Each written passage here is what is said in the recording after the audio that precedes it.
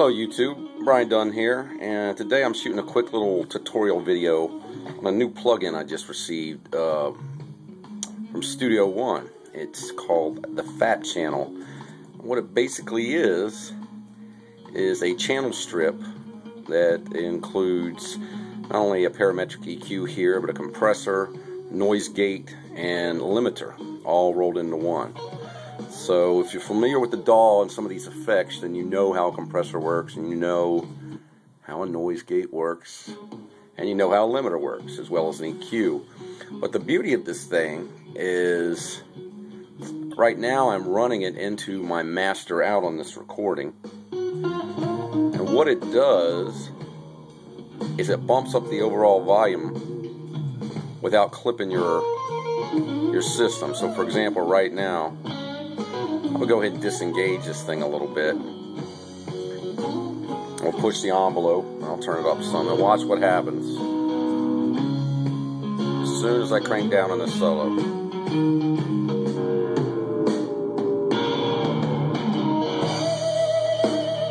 There's my clip right there, as soon as the solo starts.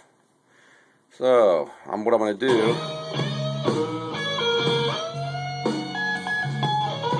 I'll go ahead and engage the Fat Channel.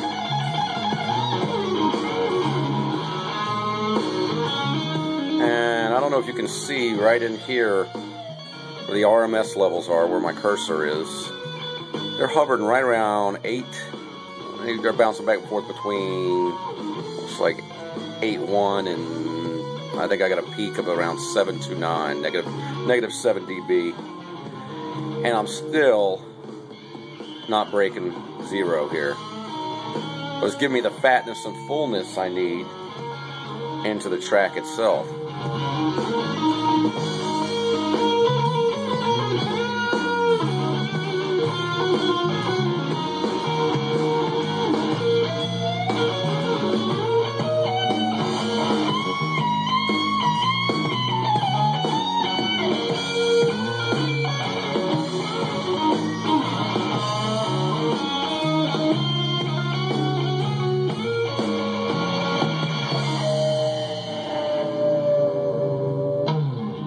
And there's the Fat Channel. Check it out.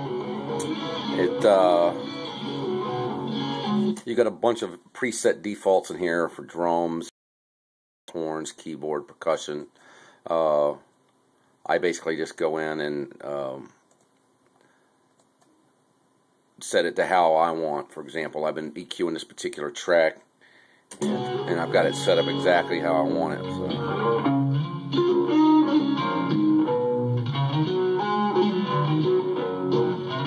Castles made of sand for you at the end of Little Wing.